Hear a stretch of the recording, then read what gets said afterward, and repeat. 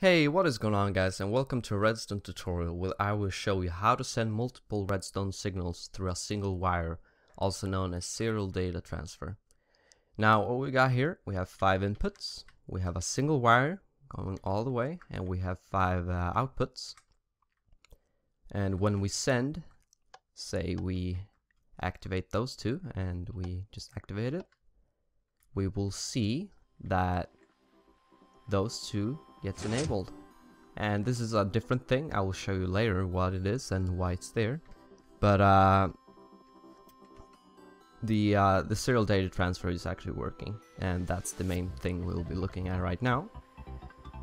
Let's go over here and I will show you how to build it. Now, depending on the amount of inputs you want, let's start with 3. You want to go first 15 blocks. 5, 6, 7, 8, 9, 10, 11, 12, 13, 14, 15. If you want to add more, you just go this way. And you shouldn't add a repeater or anything to try make more of them, because the way this works is using analog signals. So doing that is actually just gonna break it, or it's just gonna make every single input past this one. It's just gonna be like this one. So it's not gonna work basically, unless you want more inputs of this one to be further away or something like that. I don't know. When we have 15 out, we're just gonna add a comparator. It's gonna be powered, and it has to be clicked on once and out to a block. And now comes another tricky part. Depending on the amount of inputs we want, we need to remove some wire on the some length of the wire here. So we have 3, and the max is 15, of course. Then we have to remove 3, which means we are left with 12. 1, 2, 3, 4, 5, 6, 7, 8, 9, 10, 11, 12. And now we make another one. 2, 3, 4, 5, 6, 11. Wait, 1, 2, 3, 4, 5, 6, 7, 8, 9, 10, 11, 12.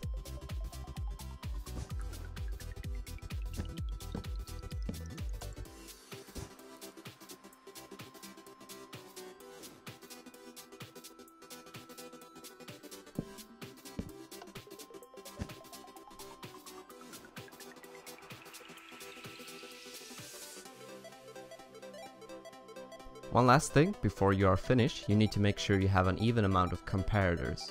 So right now I have 4 of them. The last one doesn't count, so just keep that in mind. These are 4, and that's an even amount, so it's good.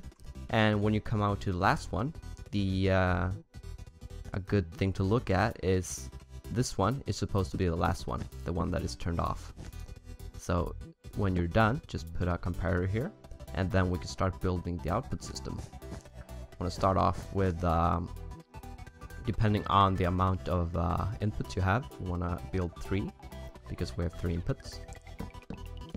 We want repeaters here, we want wire on this, and build up here, put redstone up here, 3 more repeaters on the second setting, 2 ticks, and out to 3 more blocks. It's gonna look like this. Now you want to put torches on these 2 spots. So basically it's gonna look something like this. And that's pretty much it. So let's try it out. Let's try the first one. And the first one gets turned on. The second one, the middle one, and the last one.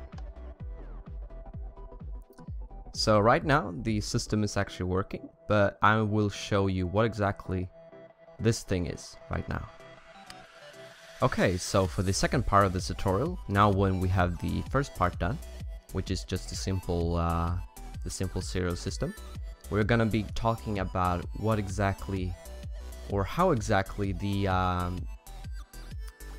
when you want to send multiple signals, you want them, for example, if you want to send a binary signal, of course you want it to look like this when it comes out. But the problem with this system is that you can only send one at a time, which becomes a problem when you try to make the signal go to something, because especially if I have an encoder at the end, the encoder is just gonna recognize this one first and then this one, which means that this one, which can probably look like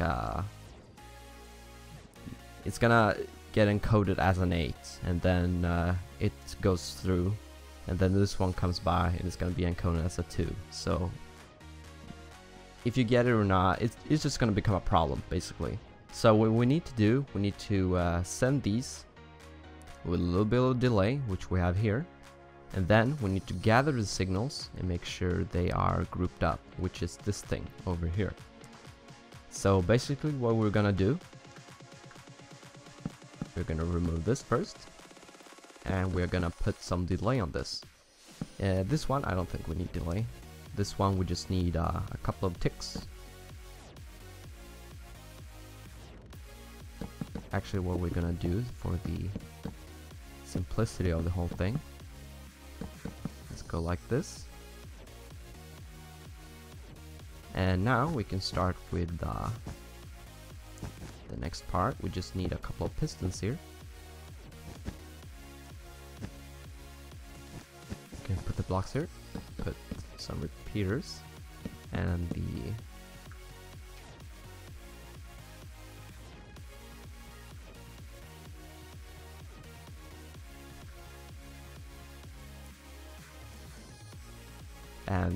now the way this is gonna work is that when we press this one, the pistons will pull down the blocks and the signals will go through. Actually, what we need first is need to make the signal shorter, actually.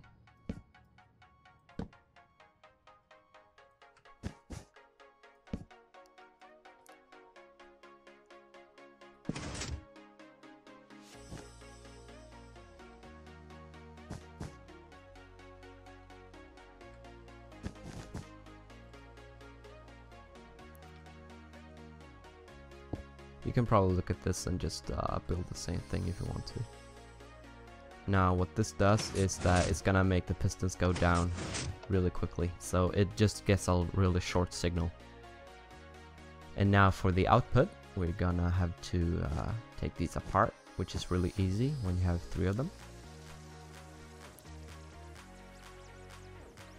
And they are gonna go into, of course you can make the system really compact. I just make it a little bit bigger for the sake of easy understanding. Now what we want to do right now is to make a couple of RS0 latches, which means that they take a signal, a really short signal, and they turn it into a continuous signal. So this is a single RS0 latch. They are just 1 block wide, so you want to first a block with a torch, and you want to go into a repeater into another block, and above that one is another block with a torch, and out to another torch out here. Now we will need some blocks up here because we're gonna have to have a reset signal up on this thing.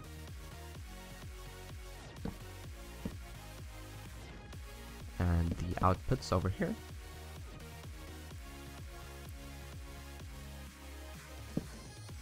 And there you go. Let me just reset this thing. And now let's send a signal. Let's send these 2. And both of them get sent through, and they are both here. Now, of course, the problem is still here, that this one gets here first, and then this one. So the thing I did there was I added another row of pistons that's gonna enable and just send through the signals at once. So let's do that right now.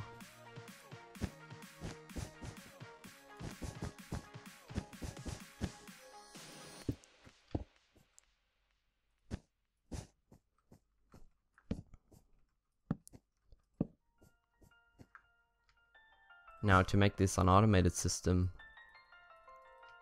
what we can do is we hook these 2 up together, the reset and the the arsenal latch reset. Just put a little bit delay here.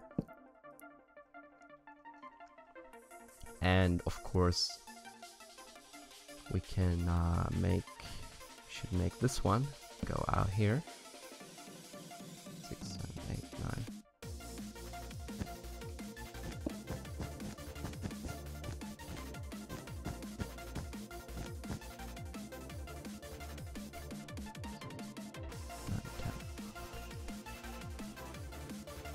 We need a little bit on delay here as well. And now what's gonna happen when a signal first reaches this point, it's gonna send a signal going over here, and after a while this is gonna reset, and after another while, actually it's probably gonna have to be roughly the same time, if not just a little bit of delay. No, this one has to go first, yeah. So we can put a little bit of delay there. And now this one is gonna send a signal through, and all of these are gonna happen at the same time. We're just gonna eliminate the problem with the delay cost here in the first place. And then after another short while, this is gonna reset. So let's try if this works. Let me just reset this before we start. And I'm gonna make a little delay here so we can fly over there and see what's gonna happen. The exact same thing which I did over there.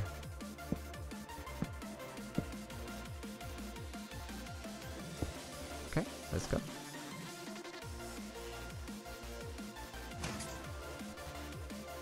And that is exactly what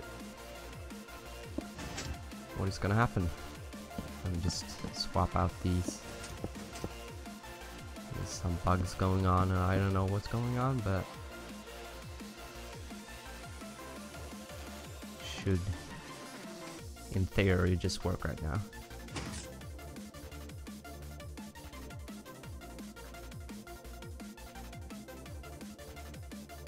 I have the same thing going on here, but anyway, for some reason the pistons are bugging out. But I think it has to do something with the direction of the pistons. So hang on, this is facing west, this is facing east, and this one is working just fine. So it has something to do. Is the pistons bugging out? I don't know. It's probably getting fixed in 1.9 anyway. But overall, this thing is just right now working, and it is ready to be put inside of my keyboard later on. Actually, this thing is going to be put inside the keyboard because I need 5 bits to work with. With 3 bits, you can actually build, or you can, with 3 bits, you can send 1, 2, 4. You can send 7 different combination of stuff if you use binary system 1, 2, 4, etc, etc. I hope you guys enjoyed this video. If you did, be sure to leave this video a thumbs up, and if you want to see more redstone related videos like this, be sure to subscribe.